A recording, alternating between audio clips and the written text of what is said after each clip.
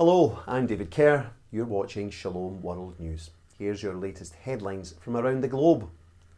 Pope Francis is urging priests to take Holy Communion to those who are sick with coronavirus. The Holy Father made his comments during morning Mass at his Vatican residence.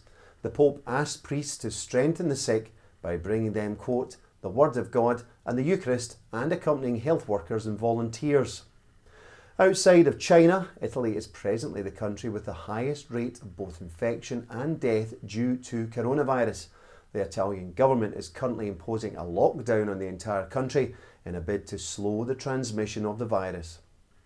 Meanwhile, the outbreak of coronavirus around the world has seen the Catholic Church respond in various ways in various countries. In the Philippines, one of the country's most senior clerics says that the coronavirus threat should spur Catholics to greater trust in God. In a pastoral letter, Archbishop Socrates Villegas reminded the faithful that God has power beyond the human sciences. The Archbishop stressed that the threat of the coronavirus pandemic is an invitation for greater prayer and more penance.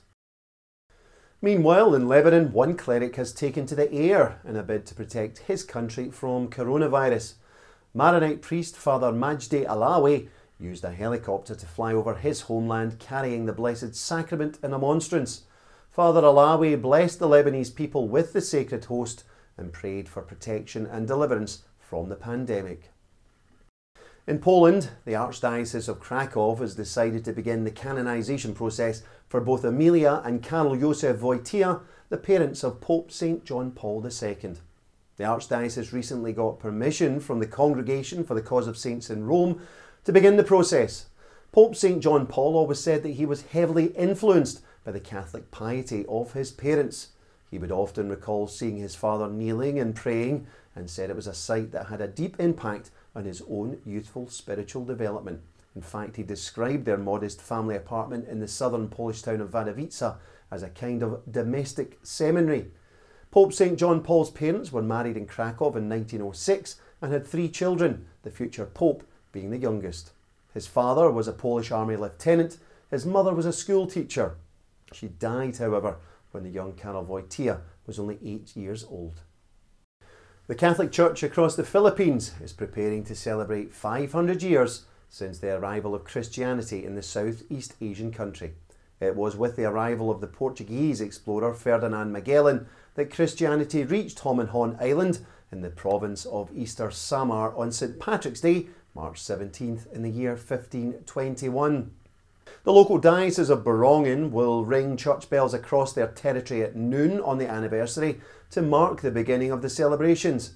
The diocese say the bells will denote the centrality of Christ to their people and the urgent need, quote, to live Christ and to share Christ in the various circumstances of daily life. Holy Mass will be offered the night before at the Immaculate Conception parish in Guyayan town by the local bishop, the Most Reverend Crispin Varquez. He will also launch a celebratory logo and theme song. The day following, he will travel to Hominhon Island, where he will again offer Holy Mass. Finally, in Poland, it seems that more and more men in cities across the country are joining Rosary processions on the first Saturday of each month. First Saturday devotions, also called an act of reparation to the Immaculate Heart of the Blessed Virgin Mary, is a devotion which, according to Sister Lucia, who had been one of the young seers at Fatima in 1917, was requested by the Blessed Virgin Mary in a further apparition at Pontevedra in Spain in December 1925. The devotion has been approved by the Church. This month saw the men's rosaries take place in over 25 cities across Poland, with places such as Częstochowa taking part for the first time and other cities such as Toruń resuming their procession. Well, that's all for now. Do join us next time for some more headlines from around the globe. Until then, may God bless you. Shalom.